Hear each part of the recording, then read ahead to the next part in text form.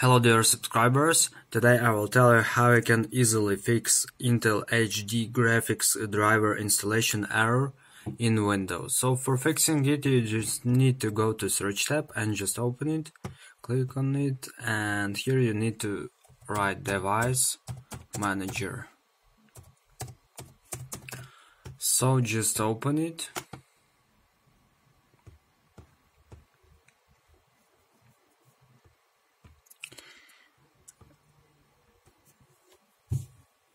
And here you need to choose display adapters. You just click on it. And here you can see Intel HD graphics. So you will see here yellow image. It means that you have error with this driver.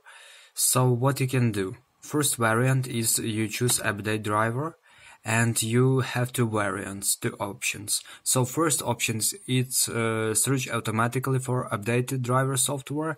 If you choose it, computer will automatically, system will automatically check all latest software for your driver and just download it and install if it's available.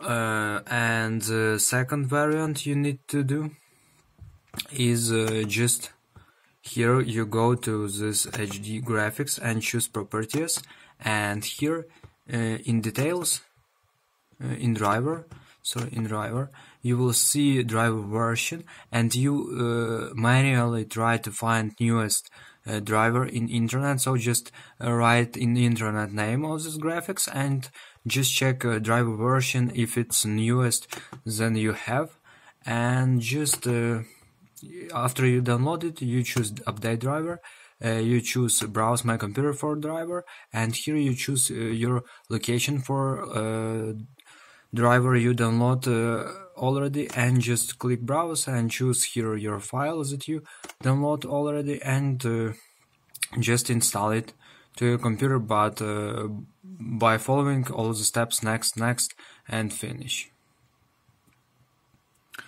So after you do it, you need, or other variant, you can also choose here uninstall device, and after you choose it, you go to actions and click scan for hardware changes, and it will automatically fix that you won't have this driver, and it will automatically download the latest driver and install it to your computer.